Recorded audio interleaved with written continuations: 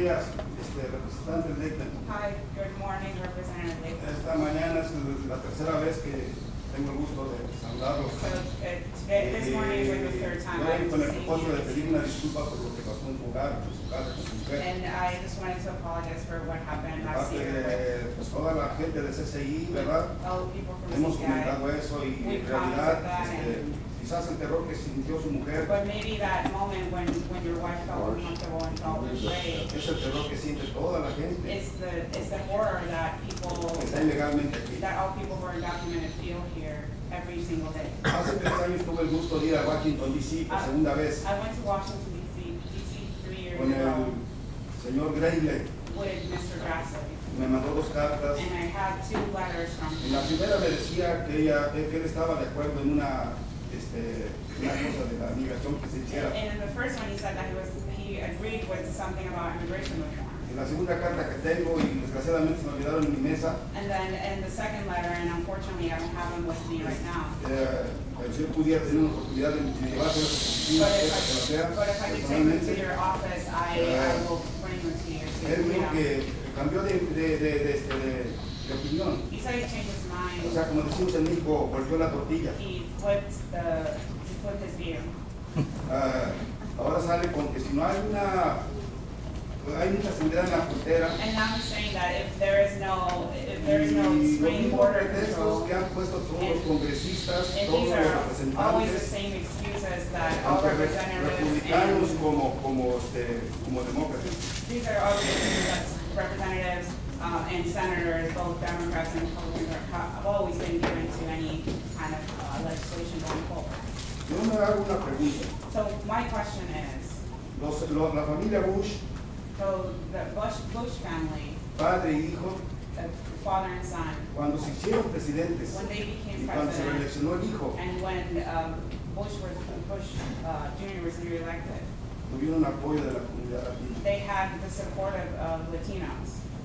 Ustedes los republicanos, So you Republicans, yo tengo orgullo de ser demócrata todo el tiempo que en años. because I'm proud to be a Democrat since I've been here in Iowa. Han querido siempre tratar o opacar a la gente hispana. So you Republicans have always wanted to put a cover over Latinos or over Latinos. Por un problema o por otro siempre ponen pretextos. For one reason or another, there's always been these excuses. Yo me hago una pregunta. So my question is, Si ustedes no llegan a obtener el voto latino, if you guys don't get la Casa Latino, Blanca no va a ser devuelta the White con un House presidente is never going to have a Republican president ever Eso again. ténganlo por seguro. You can be sure of that. ¿Sí? Sure. Ahora, estamos hablando hace 3 años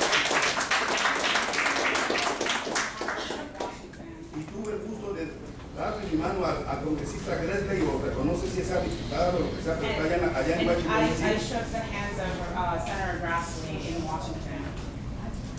Él hizo muchas promesas a la gente que llegó a Iowa. He made a lot of promises to those people who came from Iowa. Íbamos 40 gentes, It was about 40 of us. de los cuales más éramos 10 mexicanos o latinos, And we had about 10 of us who were y Latinos. los otros 30 eran And americanos. then the other 30 were U.S. citizens. Prometió muchas cosas, He promised a lot of hasta la things, fecha no. and he has not complied. He has Okay, not- the meeting's not about Senator Grassley, okay?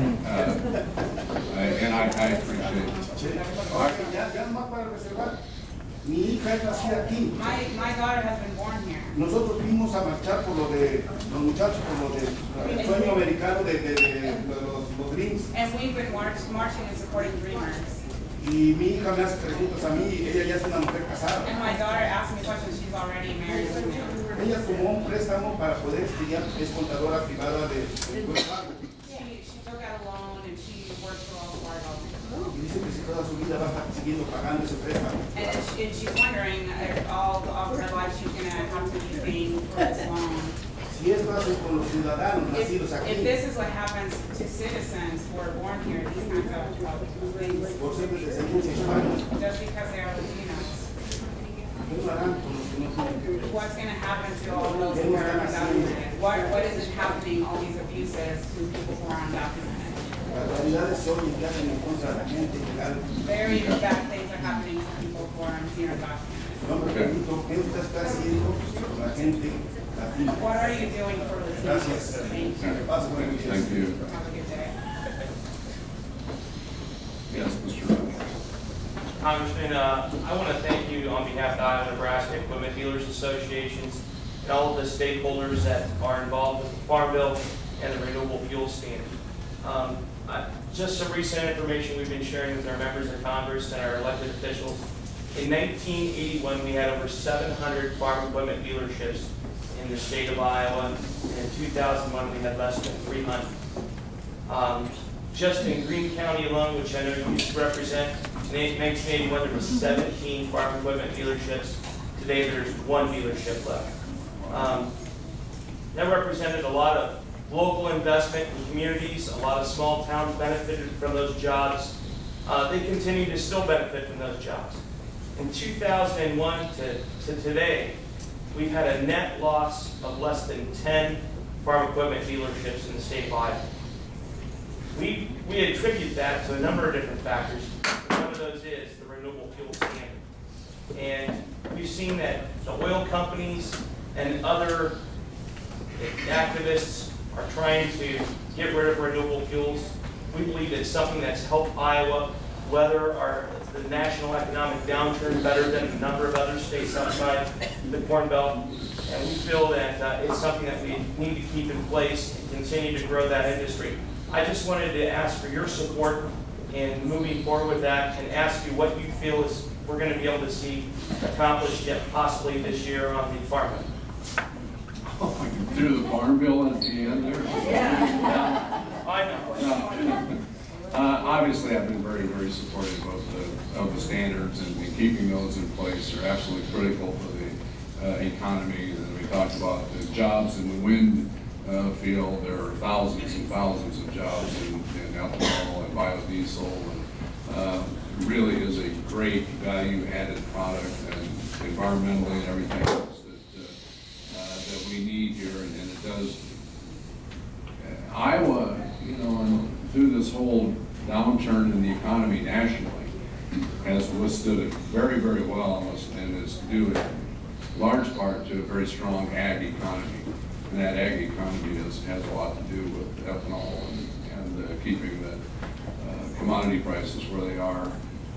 And so we've got to continue that at a reasonable level. Yet obviously it has impact on our livestock producers also. But on the Farm Bill,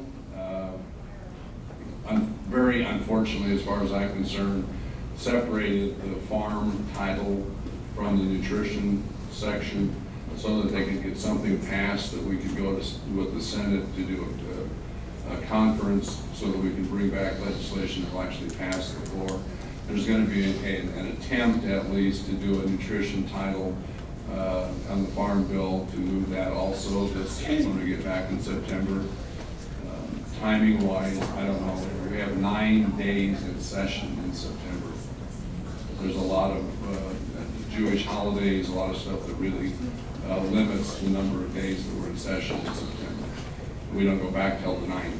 But I'm very hopeful that we can get the conference, come back, get the Farm Bill. The Speaker is absolutely committed to get it done, to get it finally accomplished. You've got to remember 20% of the spending in the Farm Bill has anything to do with farms. 80% of it has to do with nutrition.